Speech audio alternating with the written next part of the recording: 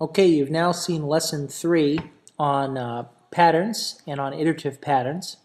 And so in that lesson, the professor talked a little bit about how you can take strings and substrings. For example, if he has something called text, and if text is equal to, let's just say the alphabet, A, B, C, D, E, F, G, H, I, J, K, L, M, N, O, P, Q, R, S, T, U, V, W, X, Y, Z. And what he did on the board was he typed some pseudocode. He said, well, if I take text and I do 1, 3, then what that does is that gives me from position 1 up to everything less than position 3. It doesn't actually include 3. So remember, we start counting at 0. So 0, 1, 2, and I would ignore the position 3. So this would be A, B, C is what that would give us. That's called a substring, and in the lesson he called that slicing, the ability to slice. And that's a computer science concept.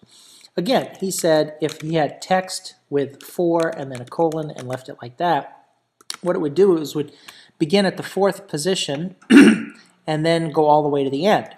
So remembering that we start at 0, 0, 1. Mrs. Arnold, if you're in the building, would you please buzz the office? Recording videos can never be perfect. Okay, 0, 1, 2, 3, 4. So it starts at E and then goes all the way to the end of Z. So this right here would give me that. Okay, so everything that he did on the board was pseudocode. It's a computer science concept. Well, now the question is, how do we do this slicing concept in Java? It's pretty easy, actually.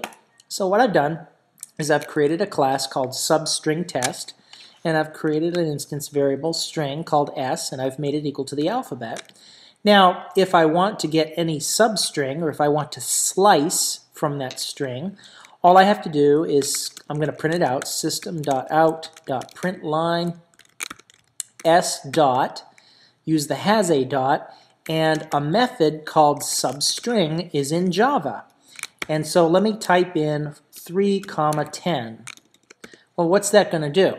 It's going to give me a substring starting at the 3rd position up to everything less than the 10th position.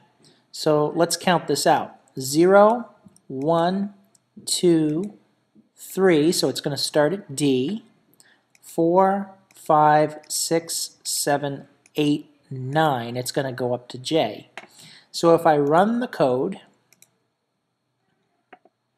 and there it is, D, E, F, G, H, I, J. All right, well, what if I want to select a portion of the string that begins at a position and goes all the way to the end? Well, what I do is I say, let's just say 6. So what that does is that gets the 6th position, starting at 0, gets the 6th position, and then goes all the way to the end. So 0, 1, 2, 3, 4, 5, 6. So it's going to start at G and then go all the way to Z. And there it goes, G all the way to Z.